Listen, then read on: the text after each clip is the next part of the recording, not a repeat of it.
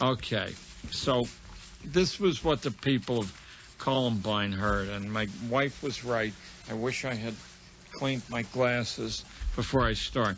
If you'll allow me to call the mass outpouring of anger and hostility which characterizes our institutions of public schooling the Columbine phenomenon, and I mean not just instances of carnage and arson, drugs and sexual assaults, but the whole gamut of generalized hostilities which pass before a teacher's eyes, then a great part of the responsibility for our Columbines can be attributed to the infrastructure of schooling itself.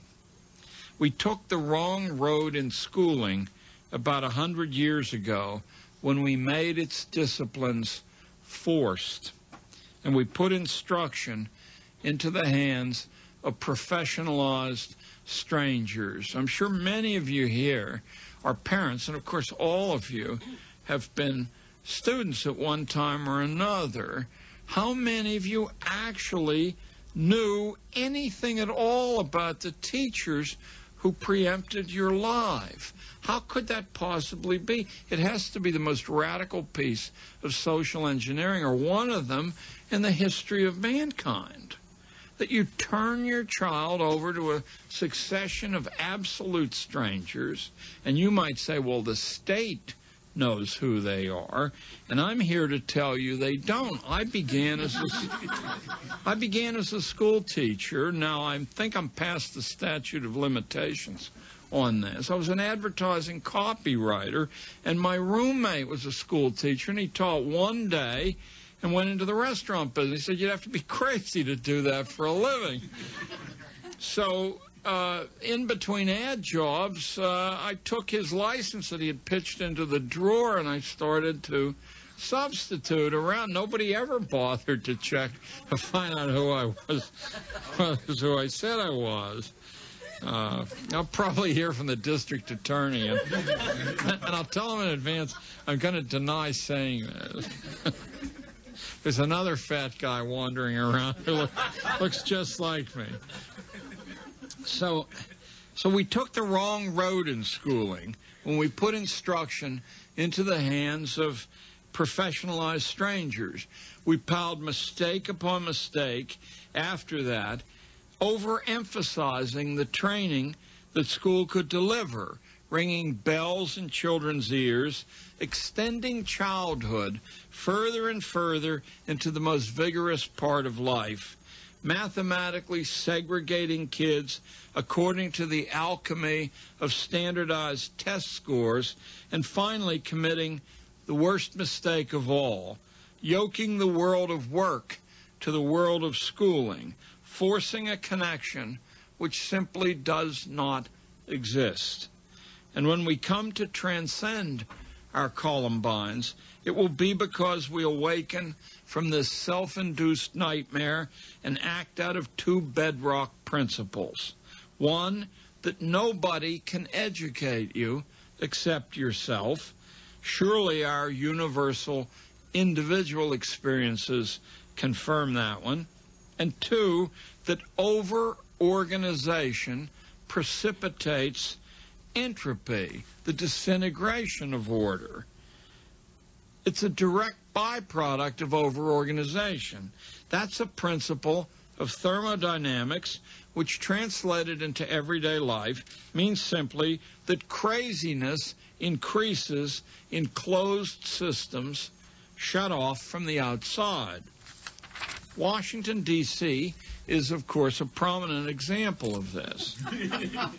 For more years than any of us like to think about, inmates in schools have been shooting each other. Mind you, it is not a recent phenomenon. Since 1990, 267 people have been murdered inside our public schools.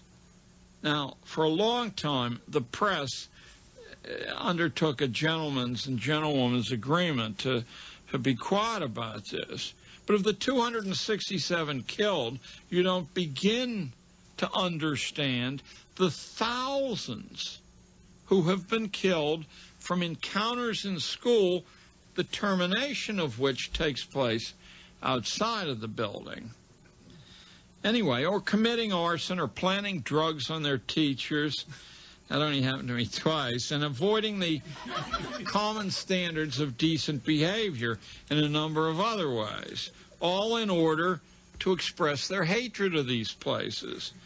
As a school teacher, I can tell you it's almost axiomatic that when you meet a rotten kid on the street after school, he's usually as friendly and polite as anyone else, interested in what you're doing. In so-called good schools with no visible disruption, like PS 87 nearby, the disintegration of civility takes different forms, but it's there just the same.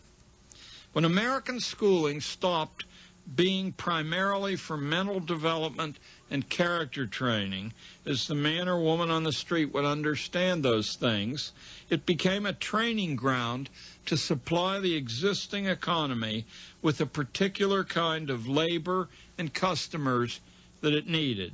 One buried byproduct of this shift was to sabotage free market principles, because by conditioning children to what is instead of what could be, it heavily subsidized existing commerce and social, political dispositions. It insulated them against future competition by indoctrinating children in what is and how to succeed with what is. Academic schooling of the past did not do that anywhere near the degree that modern school practice attempts. Another thing that happened to schools as they became large institutional analogs to factories is that the enterprise became a colossal works project, one in which passing out jobs became an end in itself, often jobs with the most tenuous connection to the needs of young people. School is training for work or is training to be a consumer, but never an independent producer or to sustain a mandated jobs pyramid. Schooling as any of these things requires tight control to prevent unwanted personal initiative. It requires top-down management. The difficulty here is that education, as contrasted with schooling, cries out for self-management. Indeed, it can be argued that the only practical reason to seek education is to achieve this end of becoming a self-manager. And I'm not trying to play word games here. The principle that nobody can educate you except yourself is as old as the hills. You can be trained from outside, but only educated from within.